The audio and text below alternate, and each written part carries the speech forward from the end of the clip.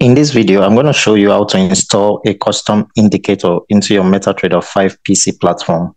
Okay, all you need to do is to locate your downloaded file, which I'm going to do now. So I'll locate my downloaded file. The file is somewhere on the desktop.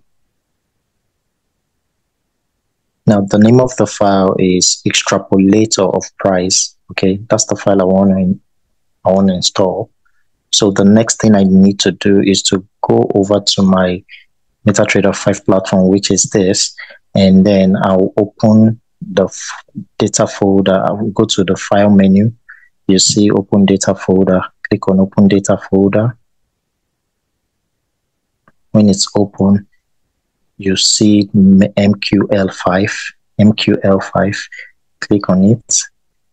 When it's open, you see indicators. Click on it. So these are the indicators already installed on this MetaTrader 5 platform of mine.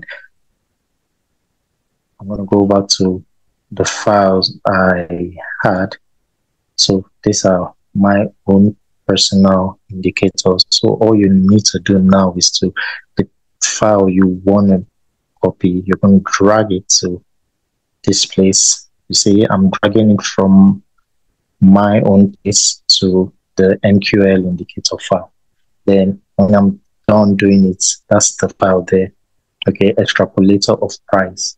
So once I'm done, I'm going to move out of this place, and then I would try to refresh my MetaTrader 5.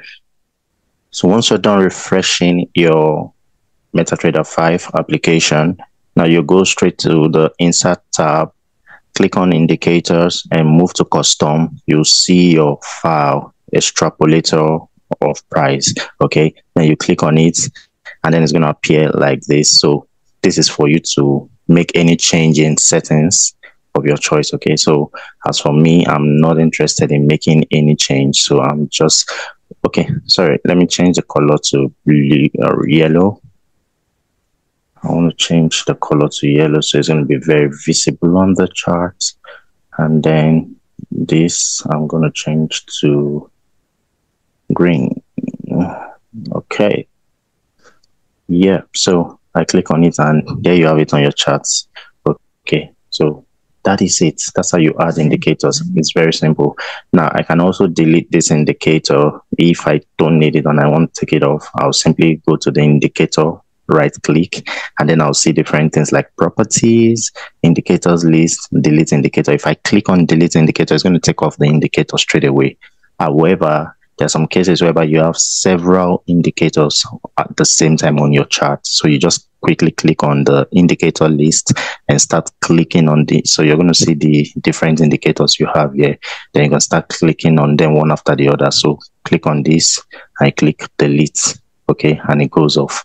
So that's it, just very simple.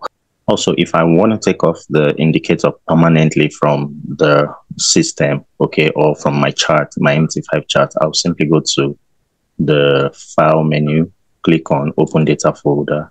As soon as the data folder is opened, I'll go to MQL5. And when I get to MQL5, I'm going to locate indicators. And then this is the exact indicator that I installed. Okay, it's called extrapolator of price. So I'm going to click on them and delete them permanently.